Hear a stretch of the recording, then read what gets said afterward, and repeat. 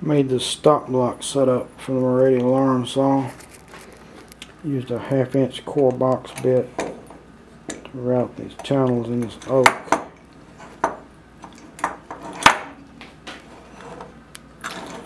And I stuck a little piece of rubber on there for a bumper so the head wouldn't be banging into it so hard. A 3/8 core box bit probably would have been better and fit the rails tighter. The idea behind the stop blocks is so if I can get a drill chuck to mount on the auxiliary shaft that doesn't have an excessive amount of run out, I can use it for mortising and set the stop blocks to make the mortise exactly the size I need. I built a mortising table for the Radial alarm saw so I can mount up the chuck, use a spiral carbide bit and cut mortises.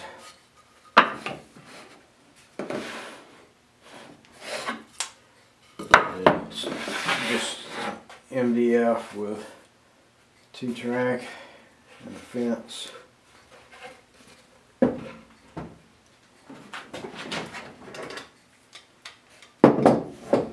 And made it where you can just clamp it in place and slide it back and forth as I need for adjustment. I didn't see any point in making a video of the build process because if you can make a cross cut, rip, and a dado, then obviously you can build the thing. Or yeah, you might need to know how to use a drill, but I'm going to test this out here in just a minute on the coffee table I'm building. Okay, I've got my mortising table set up to test the first cut. I actually got the idea for this watching David Marks use a multi-router. This is not going to be quite the versatile setup that a multi-router is, but it ought to be pretty good for cutting mortises. Oops, guess I gotta turn it on.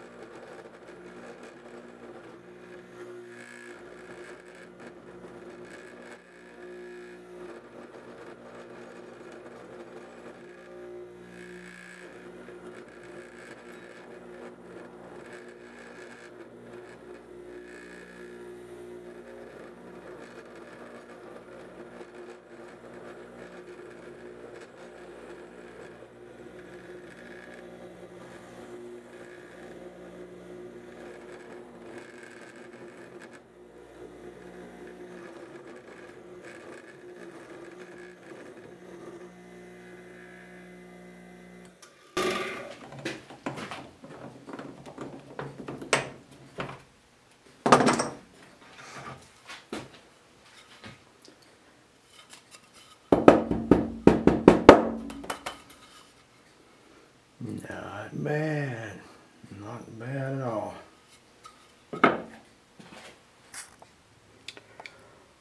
On this saw,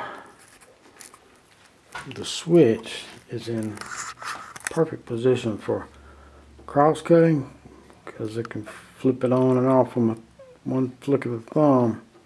But when ripping, the switch is on the opposite side of the head, so if there's a problem I have to reach all the way around the saw to cut it off.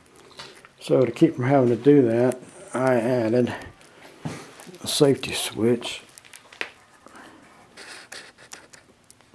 and fixed it where it's adjustable I've got it on this side of the saw for the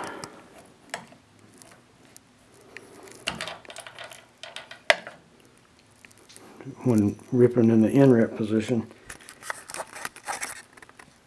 I can slide it over to the other side for ripping in the outrip position.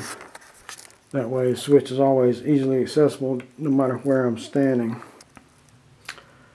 I mounted this switch with a piece of 1-inch square aluminum tube in the T-track that came on my Bosch router table.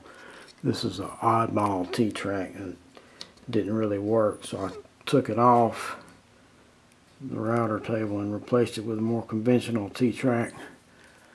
But it works perfect for my switch adjusting system. I put these garage door wheels on the back to give a little support, so when I push the switch it doesn't flex too much.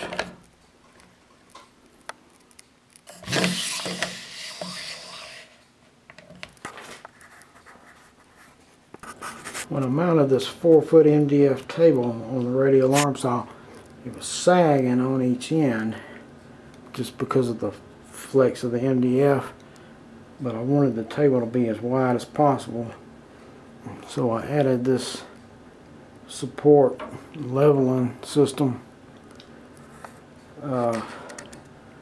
This track is a piece of from Adrian steel that was on one of my work vans when I bought it.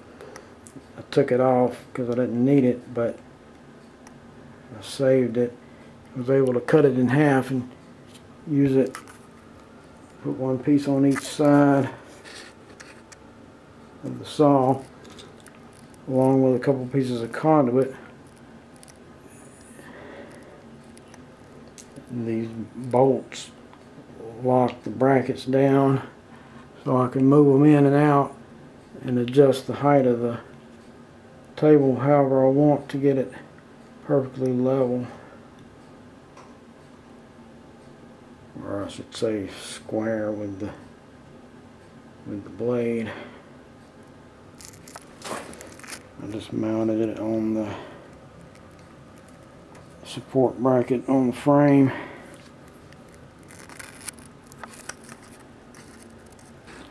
Made this guard for planing with the radial arm saw.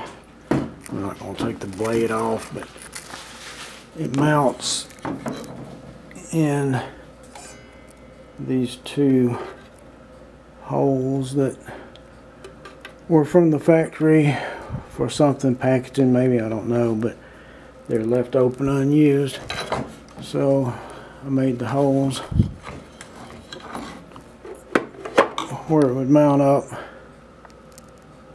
If you watch my mantle clock video, you'll see this in action. Got a little tube for dust collection, and it works pretty well. Keeps from blowing the sawdust everywhere and shooting chunks into my face.